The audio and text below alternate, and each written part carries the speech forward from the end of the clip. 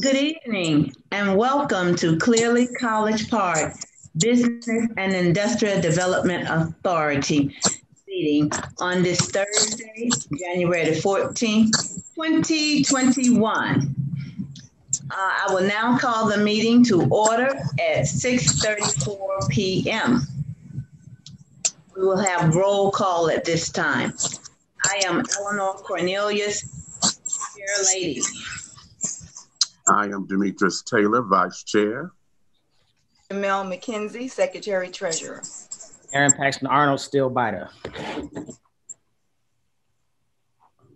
Leslie Zinn, BIDA member. Bianca Motley Broom, Mayor. Denise Cole, Interim Executive Director, GICC Gateway Center Arena. Dan Lee, the attorney for BIDA. Arlie Jones, Executive Director for Clearly College Park. Derek Taylor, Mayor Pro Tem. Tasha Hall Garrison, Assistant Secretary Treasurer for Clearly College Park and Economic Development Program Manager. Ken Allen, Councilman, Ward 3. Hello, I am Mercedes Miller, the Interim City Manager for the phenomenal city of College Park. Okay. Nikki Washington, I'm with the City Planning Department. Just Renee Coakley, Main Street Manager for the City of College Park. Okay, is that everybody? Again, welcome and Happy New Year. At this time, we will have review and approval of the minutes.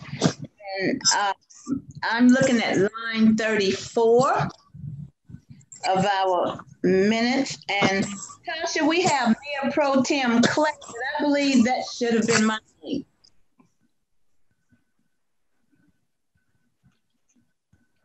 Okay.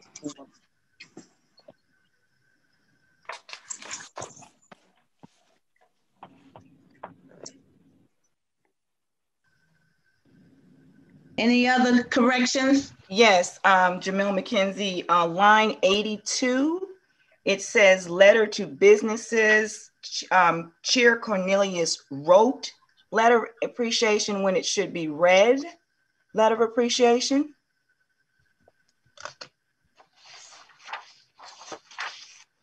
Any other correction?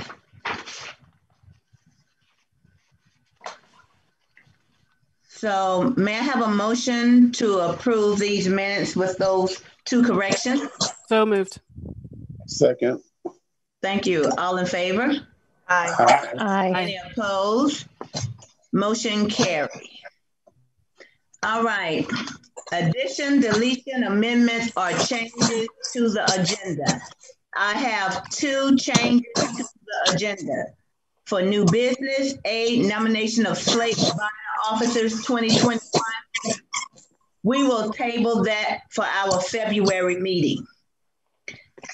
And we will place item A with an update on brokerage real estate service from Ackerman and Company regarding 6 West development.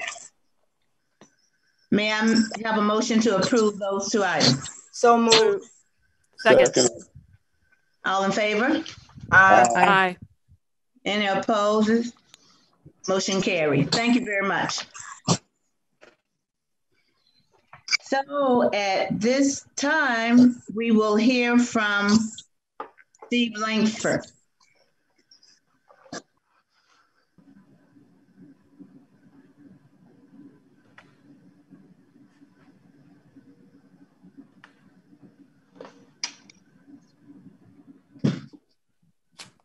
Good evening.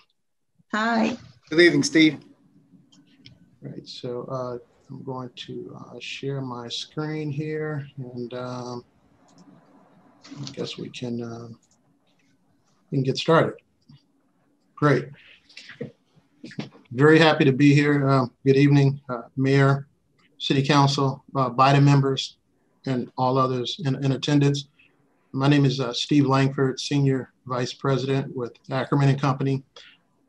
By way of a refresher, I'm the primary point of contact. Ackerman acts as the exclusive broker for the City of College Park, BIDA, in reference to the 6 West development. And personally, I have over 20 years combined finance and commercial real estate experience. Ackerman and Company has been, they're based in Atlanta, and they've been around for over 50 years. So there's a tremendous amount of experience there. One of the claim to fames is that we're small enough to provide very customized service, but we're large enough, we're well endowed enough to be able to compete with the larger firms. And we've been affiliated with the 6 West / Airport City project for over 3.5 years. So we're extremely knowledgeable and very intimately familiar with this project. And my goal is to provide you kind of an update from a brokerage perspective as to where we are with the project.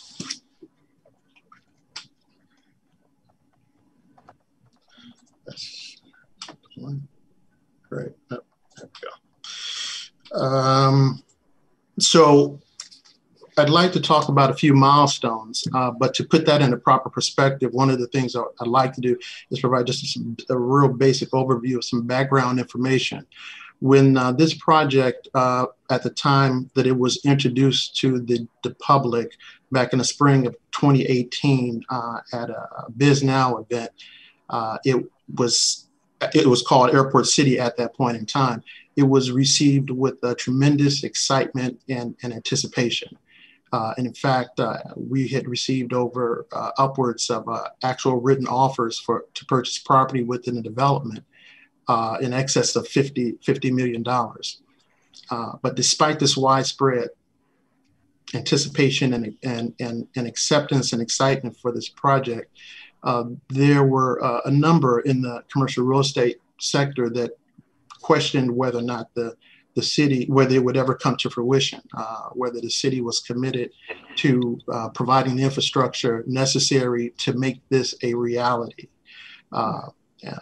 And there were some who thought that even rolling it out at that time, probably that the city was putting the cart before the horse.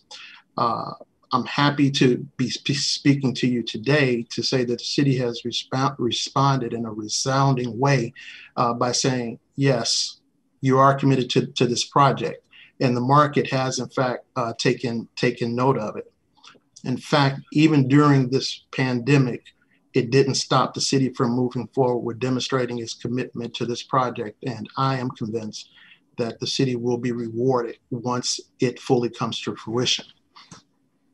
So that leads me to my first slide, and that is the development milestones. And it's broken into 2 sections. The first is the infrastructure, just to highlight some key components that has brought this project to where it is today. The city, there was a few bumps along the way, but the city decided it would move forward and it would commission a master plan, its own master plan that will allow it to have the full control of actually what went into the plan. It initiated the acquisition of privately owned properties that were actually within the boundaries of the project. And some of the heavy lifting, ironically, actually took place during the pandemic, and that was completing the rezoning of the entire project to a planned development zone status, which allows for a more streamlined process for entitlements for developers who will be developing within this project. Also, the DRI study was completed and approved, which is actually monumental for developments that are 50 plus acres. The state needs to understand its impact on the surrounding areas. The entire project has been surveyed. The jet fuel lines at the entrance of the project have been lowered. And all of these are key infrastructure components that has been completed, of which the city should feel proud, to be quite honest with you. But they all lay the foundation for what is to come. And it certainly didn't happen overnight. It took a little time.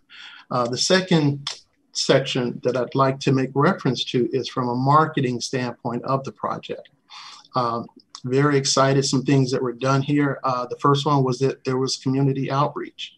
And in fact, it was probably the first Zoom call that I actually had the opportunity to sit on, where there were more than 100 people that were actually tuned in to the actual call. And that just represents a tremendous amount of excitement and anticipation for this project. And there were some who not only were there to learn more about the project, but there was a number from the community that was excited about giving their input on the project. And not only did they give their input on the project, but their input was in fact utilized to actually refine the plan that the city had. So now the community can feel real good about their voices actually being heard. In addition, the project was rebranded from Airport City to 6 West. 6 West, a name that actually has meaning, that represents paying homage to the city's past, but also looking forward to the future. And to couple that with a very iconic logo to accompany that. Again, all of this just moves forward in positioning this project for realizing its ultimate vision. As a result of the rebranding, our marketing department was able to work with Tasha and the communications staff with the city of College Park in being able to develop promotional material and developing a digital presence. In fact, one of the things I'm really excited about is that we were able to launch the 6 West website that allows individuals to be able to go and look at all things that are 6 West. Back in October, we were able to launch actually do the groundbreaking for the project, which basically signaled to the public, we're ready to move forward with realizing this vision. And then from a marketing standpoint, one of the strategic avenues that we targeted, that we put in place, was to have a targeted end user list that we would actually look to reach out to that would complement the vision for this specific project. And so the great thing about that is there's going to be a lot of interest in this project, and the reality is that not everyone is going to necessarily be able to fit into this project based upon the vision for the project. The good news is that we're looking to deploy things, some options for them, but we want to make certain that this vision that the city has in commission for this master plan, that it's as close to this master plan as possible. So we're working very diligently, and we've established some strong relationships with some potential end users. The end users are largely waiting for the infrastructure, certain aspects of the infrastructure to be put in place. So we're really excited about that coming to fruition in the near future.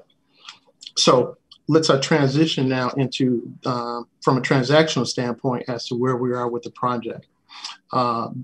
The items 1 through 7 on this list represents either contracts that have actually been secured, that were currently under contract for parcel sales within the project, or that have actually closed. What's noteworthy about these 7 is that of the 7, 3 of them were actually signed during this past year, during the pandemic. Again, another indication of the anticipation for this project coming to fruition. The items 8 through 11 represent individuals who are, for the most part, they're more either high profile, or their parcel purchases will be in excess of $1 million. And those are the ones that we have had extensive dialogue with, that we fully anticipate those conversations transitioning into a letter of intent. In fact, the first 2 on there, 8 and 9, we anticipate having something perhaps from them by the end of this month. And the other ones, those are to be determined, because they're kind of waiting to see how the project moves forward. Excuse me. So the next slide references the phasing process. When we started out, whenever you embark upon a project of this nature, you start out with an idea of what you think will happen. The good news is that as you go along, it's important to be able to modify it based upon real-time activity and what's taking place in the marketplace. And so this actually represents where we are. And quite honestly, phase 1 now represents 2021. And the items that you see listed there under phase 1, the majority of those were actually from the previous slide are the ones that we actually have under contract. So we fully, and when I talk about phasing, not necessarily projects being completed, but basically projects being started. In other words, groundbreaking. We fully anticipate that the items that you see on this slide represents those that should be breaking ground this year, based upon the contract and the anticipated infrastructure being put in place in time that will allow certain due diligence periods to have expired. It's also worth noting, if you look to the right, you see phase 2 and phase 3. Phase 2, we anticipate during years 2 and 3, we anticipate the second hotel coming online. We anticipate more office activity coming to the area, more retail, and the incremental district we actually anticipate actually being sold out by year 3. And that's again based upon demand that we've already seen for the area so far. Phase 3, we're estimating that between 4 and 6, again, additional office, additional retail, the third hotel site, and then also the kind of introduction of some of the public amenities within the development. So the development will be far enough along and mature where some of those items could in fact come to pass. These are what we feel are reasonable and somewhat conservative. And depending on how things go during this first year, there's a very good possibility that the phase 2 and 3 timelines could in fact be accelerated. But we didn't want to be overly optimistic with providing the estimates for this phasing process. We wanted to provide something that was reasonable based upon tangible information. It's also worth noting that how this project has impacted the area. Even without having one building come out of the ground yet, just the announcement and the anticipation for this project has really impacted this area. If you look to the far left, that's an advertisement that another brokerage firm used in marketing a property on Main Street. In fact, the Enterprise building. And they actually reference, you see it highlighted there in black, they refer to it as the Airport City project. And it should be noted that this project actually sold back in fourth quarter 2020. The article on the far right is a press release for an investor that purchased a set of apartments in the city of College Park that they're doing renovations to. And so this represents their perception of the city of College Park. Here they reference the College Park area is Atlanta's fastest growing submarket, and we have a lot of conviction investing in the rapidly growing submarket of College Park. So they view the College Park area as one of the Metro Atlanta areas fastest growing, and they have strong conviction about their ability to purchase here and to do business. And if I could draw your attention to the center here, this is noteworthy from the standpoint that this was part of a market update by CoStar, which is a commercial real estate information provider, a subscription service, and they print quarterly updates on various markets, and they even reference this project as well. And CoStar is not only distributed or used throughout the US, but they also have operations in Canada as well in terms of tracking commercial real estate properties. They reference that, there's a renewed focus on the Airtropolis vision shared by many local advocates, and this could provide momentum for the market to reinvent itself, particularly with the mixed-use 6 West project. Now, that's pretty significant because as others are looking at various markets and they're looking at kind of what are the catalysts for driving activity in that area, 6 West is leading the way in terms of its reference and its potential catalytic position in the market. And to further illustrate the project's impact on the area, it's impacting both the residential and the commercial real estate aspects of the market. If you look to the left, you see from 2017 to 2020, you can see how property values within the College Park area have continuously increased. And what is truly noteworthy is that during 2020, you actually see a steeper increase in property values than in the trend prior. Now, all of that isn't contributed to 6 West. Some of it's just basic supply and demand. However, what is happening is that 6 West is a contributor of that. We receive calls from individuals who wanting to know when the residential is going to be starting because they'd like to be there. Unfortunately, we explain to them it's a process and we give them estimated timelines of when it's coming online. And some of them are moving forward. We're trying to position themselves to be in the market so that when it comes to pass, that they will be able to have access to it.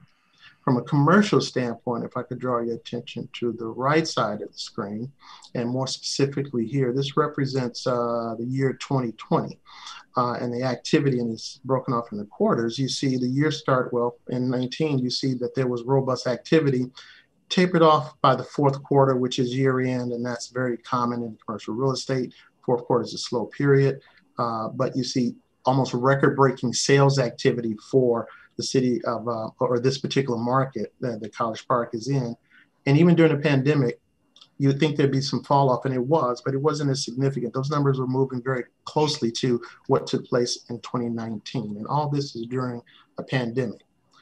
And if you look here to the right, you'll see years 2021 through 2023, activity is projected to continue to increase. So there's this upward trend that the city of College Park will be able to continue to contribute to, and the realization of the 6 West project will only add to that. Final thoughts.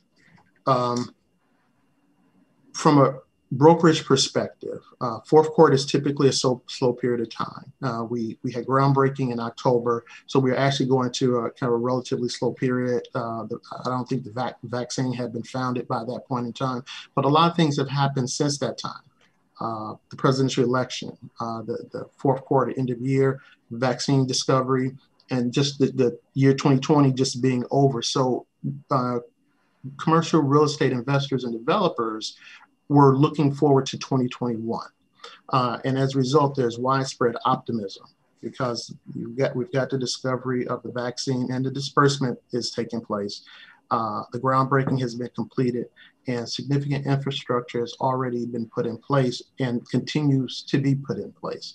So we anticipate and we project that 2021, the city of College Park and BIDA will be able to begin to really see some of the fruits of its labor up until this point and the investments that it's made in this project up until this point. And we can't thank the city and the city council and BIDA and the staff and all those involved in bringing it to this fruition, because it will be catalytic in ways that we even can't discuss right now. We're just extremely proud and thrilled to be partnering with the city and bringing this vision to reality. That concludes, I guess, my summation and my overview of the project. I welcome any questions that anyone may have about the project or what was just shared. Well, thank you, Mr. Langford. Board members, do you have any questions or concerns? No. Okay. Thank you. Thank you so much. Thank you. We are going to buckle up and take the ride. It's going to be enjoyable, I assure you. Thank you. Okay. Have a great evening. You too. Okay, GICC update. Hi, good afternoon, or hello. The GICC is actually closed through April, but we are opening up this weekend the arena and the GICC. We were fortunate to get a cheerleading competition that relocated from the Georgia World Congress Center. The event is probably going to bring over this weekend over $200,000 plus, and then we're expecting half of that for next weekend. So again, they're utilizing the GICC and the Gateway Center Arena for this weekend and next weekend. And we are also still talking with the Atlanta Dream. They have submitted their schedule to the league and they're looking to start their season in May.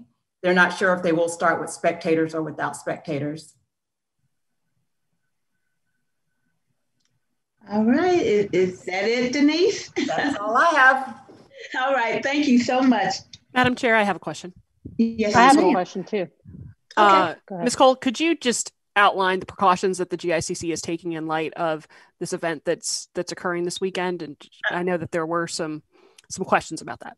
Yes, ma'am. We are following all the safety protocols that have been set in place, the hand sanitizers, the stickers on the floor. So we're following all the safety protocols. Also, as far as social distancing, making sure we're staying within the 6 feet and also staying in compliance with the governor's executive order.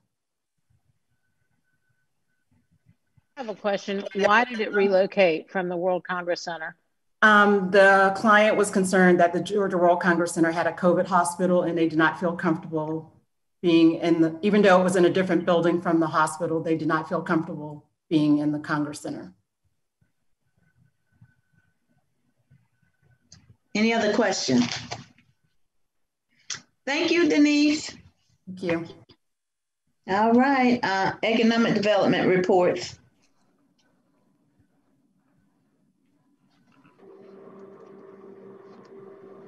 Good evening, everyone. And we'll start, I believe, with the Main Street report. There we go. With Main Street and Virginia Avenue. For the month of December, we had one new business license distributed. That was to Johnny's Chicken and Waffles. They'll be located at 3725 Main Street. They're currently in training process. I talked to the general manager on today. They may have a soft opening as early as this Saturday or Monday if the holiday, if they don't get the last little kinks worked out before Saturday, but they're looking to do a soft opening. And so to kind of keep down on the crowds, and then we will plan a ribbon cutting in the very near future for them. And then also I wanted to make everyone aware of Tom, Dick and Hank's is back open, located on Main Street, as well as Manchester Arms on Virginia Avenue. And just to remind everybody to support our small businesses.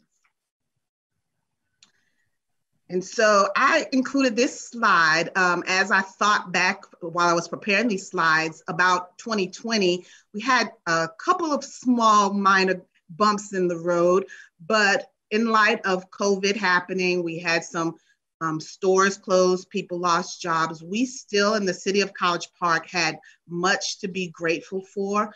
We had many new businesses open. We had a very successful socially distanced art and music event. We had several businesses come together and make a message of hope.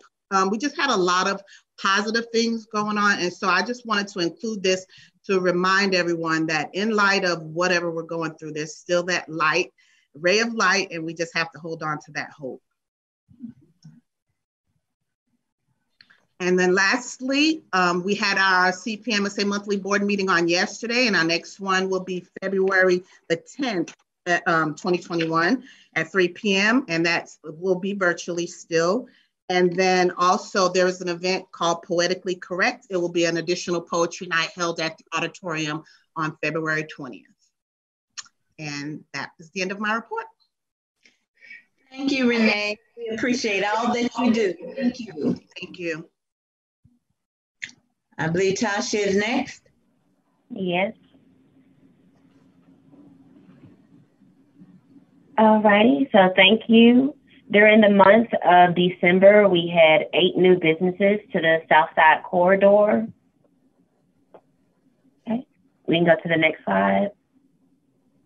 I just wanted to provide an update for the board as far as on December 30th, economic development, or I work with building and inspections as well as code enforcement as far as to close the discount mall due to it not following accordance to city policies. We are now, today there was an inspection, and we are working with the ownership to bring things up to accord and get things back into compliance. As far as information is provided to mayor and council and the board would come from our city manager. So I'll provide her the information and she'll disseminate what is necessary. As far as for the second item, 5025, we also met with the ownership on December the 30th to discuss the blight of the property. And that also is the same. There is going to be a focus on blight within the Old National area, and that's something that we're working with code enforcement for. So you will be getting more updates as that progresses. Any questions? Tasha, okay. Would you be able to name our winners for the businesses? Can you just do that? I have that coming up next on the next slide. Okay. Just about the meetings with the CID and the Old National Merchant Association. They have moved virtually, and information is typically for the board, but can be sent out once the meetings are public. Next slide. Thank you. So, for our Madam Chair, I did want to announce from our last meeting, we had discussed the nominations of Business of the Year and gave our community more time to vote. So they were able to select their 2020 Businesses of the Year. As far as for the Business of the Year for Maine and Virginia, Bole Ethiopian was selected. For the Old National and Southside Corridor, it was Creative Styles Barbershop. The Legacy Award winner is Ray Coleman of State Farm on Main Street, as well as special recognition went to Club E located on Main Street. And the Best New Business Person of the Year is one of our Main Street Association board members, Ms. Christy Dean of Drip Through. I did go on Monday with Madam Chair to provide a celebratory form to one of our businesses, but we will be completing that shortly with our Main Street manager, Ms. Coakley, and then we will be providing that information on city social medias. As far as the businesses have received their advertising here at City Hall, as well as the GICC, and that will be completed tomorrow. But we really have heard good things from our winners who were excited to get the surprise of the free advertising and of the acknowledgement. Okay. Next slide. All right, so that wraps up my report. Before I end, I do want to acknowledge, as far as Nicolette, the city planners are working on updating the comprehensive plan with the city. They are requesting a representative from each body or entity as far as planning, zoning, and the development authority. So I'll let Nikki speak on that, and then we can add that nomination in, I guess, within next month's item. Tasha. Yeah, so real quick, just the comprehensive plan update is we have to do it every 5 years. So we're up. The last update was in 2016. So this will be our update for 2021. And as you guys know, it's an update to the future land use map and kind of our future policy for what we want to see the city turn into. So 6 West will, of course, be a big part of that during this comprehensive plan. And of course, all the development in the city. So we would love to have a BIDA representative on the steering committee for the comprehensive plan. So it'd be great if you guys can think about it and nominate somebody. We can get them on the steering committee. And basically what that is we'll have 3 or 4 meetings, and the commitment is just, outreach to the community, letting them know what's going on, and then input from you. What do you think the city wants? How do you envision our policy for the upcoming years? And also, your expertise of being a citizen and a community leader here in College Park. So that's the gist. If you have any questions, also feel free to email me about it if you are interested in representing BIDA for that. Right. Yes, Vice Chair Taylor, you were asking a question. Yes, I wanted to make sure that the merchants who are part of the discount mall, I noticed that instead of being inside, that they are selling their items and stuff outside of in their trunks and stuff in the parking garage. They're okay with that, and they didn't have to worry about having permits or anything to be outside of the mall? No, they actually were advised against selling outside of the mall. Unfortunately, this has created an issue for some of the vendors, and they have decided to go against the stated ordinances, but that is not allowable. Peddlers are not allowed without permit in the city. Okay. Okay, thank you. You're welcome. All right. If that's all, then I'll pass it over to Artie. Thank you, Tasha and Nikki. Thank you, Tasha. As for the director's report, it's very short. 3907 Main Street Enterprise Rental Car Facility, as was mentioned by Steve Langford of Ackerman.